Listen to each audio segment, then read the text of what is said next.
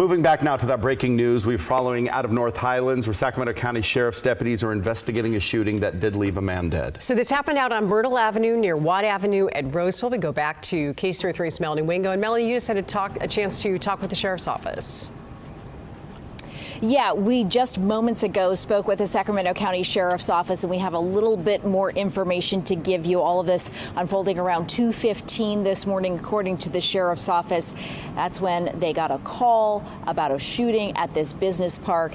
And when the initial responders got here, they found a man dead from a gunshot wound. Now, we have some video to show you from earlier this morning when we first arrived at the scene. Lots of investigators, lots to piece together on this one. Still no clear sense of exactly how this happened.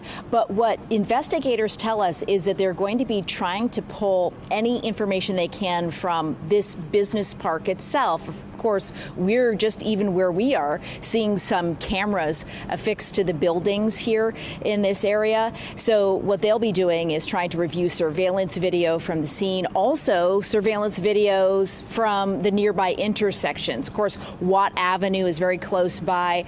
We are near McClellan Park. And so all of these things will be pieced together, according to the Sheriff's Office. And here's what they had to say about that evidence. This business complex here, obviously the street cameras over here. So it is a very developed and busy area, but not at 2:15 in the morning. So again, a lot of things to work through, a lot of peculiar little facts that investigators will work through to hopefully try to find who did this.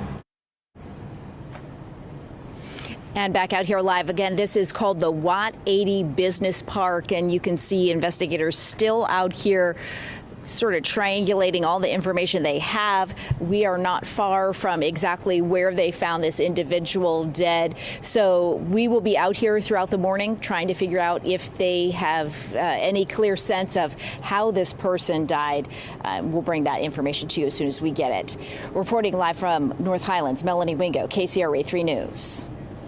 And we will continue following this breaking story throughout the morning, so be sure to stay updated through the KCRA app on your phone. You can download it, turn on the push alerts, and you'll get informed of any new developments as they're happening.